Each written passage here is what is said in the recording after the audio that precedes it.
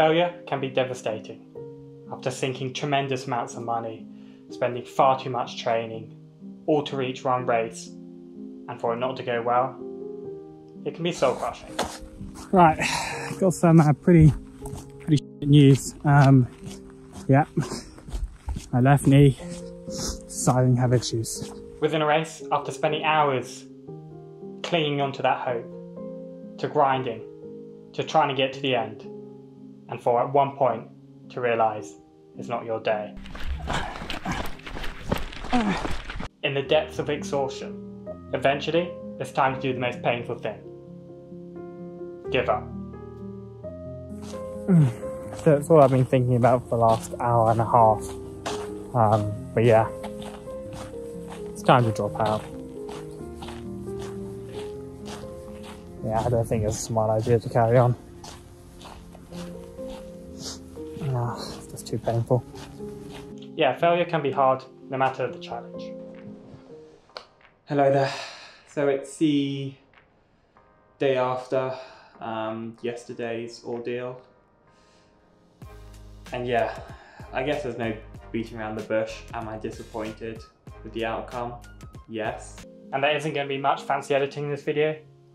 I just wanted to sit down, well, in this case I'm standing, but stand up and talk to some of my feelings and my thoughts on failure and some of the success that I've had with dealing with it. Because a few weeks ago, I failed again. I failed at trying to run 100 miles. This is not the first time I failed, not even the second time I failed. This is the third time I failed. In my first attempt in 2022, I was naive and stupid. I didn't really understand my body. I just wasn't a mature runner. So I ran out of energy halfway, in 6th place. I didn't know my body well enough to realise that if I'd walked, taken it easy, had something to eat, given an hour or so, I could have got running again. So I just gave up. At that point, I thought that that was the end of my race. That once you walked, you couldn't run again. Little did I know, that's never the case. Energy is something you're able to recover. And you know that's the case when your muscles aren't even sore. And because the race was a 10's past 100, it meant it was flat. The whole thing. You may think that's easier, but it's not. Strangely, without the hills, you're not forced to walk. You're not forced to walk up the hills, which usually provide an opportunity to eat, recover the heart rate, and calm down. And then you can jog gently down the hill. If it's a flat route, you psychologically think that you shouldn't be walking, but that's a massive mistake. But anyway, so last year I tried to run the South Downs Way 100, thinking that this would be my redemption, but no it wasn't. Unfortunately during that day it was 36 degrees, I was exposed running on top of the hills, and I just got dehydrated and caught heat stroke. It got so bad that I felt like I couldn't stop running, because whenever I did, my heart rate would spike and I'd feel faint. Almost as if I'd pass out. At 90 kilometers, I was so severely overheating. I tried to sit down, black splotches started appearing onto my vision, and I nearly passed out. So yeah, that was the end of my race. But to be honest, I fought and I don't regret it. I was content that I pushed on for as far as I did. Even makes you smile to think about it. And yeah, that brings me on to my race a few weeks ago. Yeah, that was a mistake. I'd run 100 kilometers a couple weeks before. Bit of a midlife crisis, well, quarter life crisis. And yeah, a week after that, I tried to run. I made it 3 kilometers and I had knee issues. That's probably the first sign that I should have pulled out. But me, being pretty stupid, I thought I could recover in that week with a large amount of stretching. And yeah, as you can imagine, that didn't work out. So anyway, I rock up to the race, pretty skeptical, but still willing that if all else fails, I'd be able to walk it.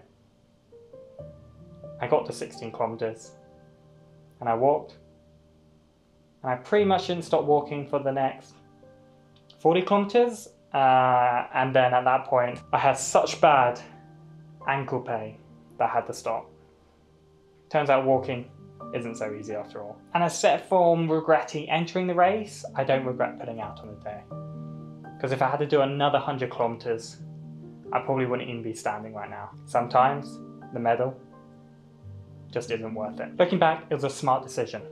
It may have been a bitter pill to swallow, but it was the right one, even though failing is always difficult. Anyway, in times of failure, there are a few things that I like to do which help me process and deal with the reality of failing so that I can get back into training with the right mindset sooner rather than later. I'm human and you're human, so sometimes you just need to take a day to feel sorry for yourself. Take it easy and just give yourself the day off. And try not to be too hard on yourself. Do something stupid, do something fun, do something hedonistic, or don't do anything at all. But you don't need to immediately rush back into training. I find a day can help you reset.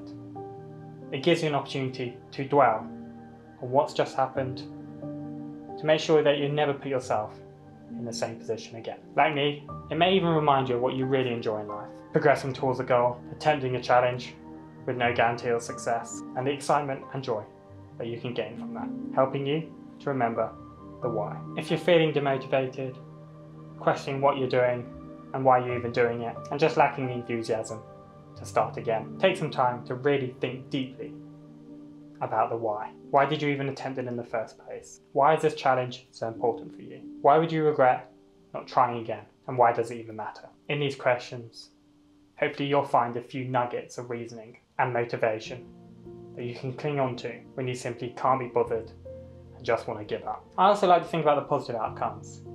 You may have failed in your overall challenge, but I bet there are a few lessons that you learned along the way, even a few good experiences. Just because you failed doesn't mean that you gained some incredible memories along the way. Memories that you may never forget. Oh wow, look at that. Oh my god, it's a full one. At least the final lap has been pretty spectacularly beautiful. It's almost worth the suffering.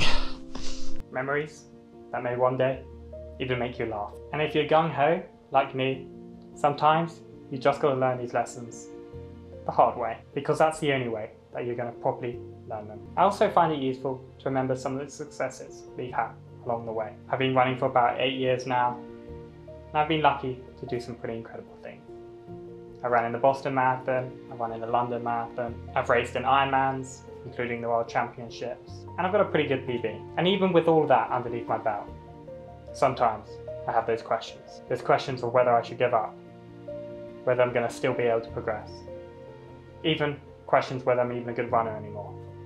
Crazy questions. So I always find it's useful to remember what you've done to provide motivation of what you could do. Sometimes you just have a bad race, and more broadly in life, a bad day. I've had so many races that haven't gone well, and it's okay, that's just how the game is. But just because you've had a bad race recently doesn't mean you should give up. Sometimes it's just best to move on. After failing a challenge and not having anything in the diary coming up, you can feel pretty lost, goalless, motivationless.